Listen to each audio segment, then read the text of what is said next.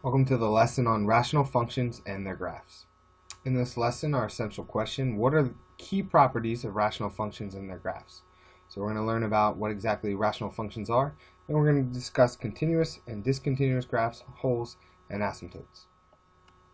First and foremost, if a function has a polynomial in its denominator, its graph has a gap at each zero of the polynomial, because again, we should know by now that if the denominator of a fraction equals then that fraction is undefined. Therefore, f of x would be undefined if the denominator of a rational function is 0.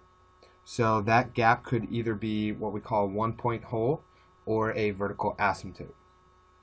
What exactly is a rational function? Well, it's a function that you can write in the form of f of x equals p of x over q of x, where p of x and q of x are both polynomial functions. The domain of f of x is all the real numbers except those values for which q of x, which is the denominator, equals 0. When the denominator does equal 0, the point for which causes the denominator to equal 0, so say a is a real number that causes the rational function f of x, or the denominator of a rational function f of x to equal 0, and therefore the graph is not continuous at x equals a, and it is not part of the domain of f of x. That point is called a point of discontinuity, and we say that the function has a point of discontinuity at x equals a. Now there's two types of points of discontinuity.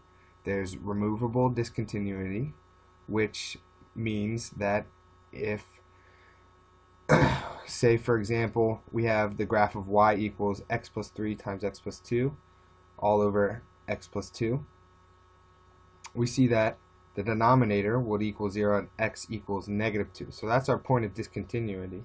However, we can rewrite the function because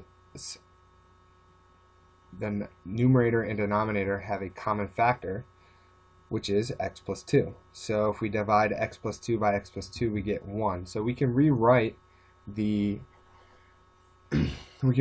function as y equals x plus 3, and therefore we are removing that discontinuity. Therefore, it's a removable discontinuity. And the graph, there will be a hole there at x equals negative 2. Non-removable discontinuity is when we can't rewrite the function. So, for example, y equals x plus 4 all over x minus 2. There's a discontinuity at x equals 2. We cannot rewrite the function, therefore it's a non-removable discontinuity. There is no way to redefine the function at 2 to make the function continuous. Here's an example of a rational function. If we look at the denominator, there are no values of x which make the denominator 0, so it is a continuous function. You see that you can draw the graph from left to right without picking your pencil up from the paper. Here's an example of a discontinuous graph.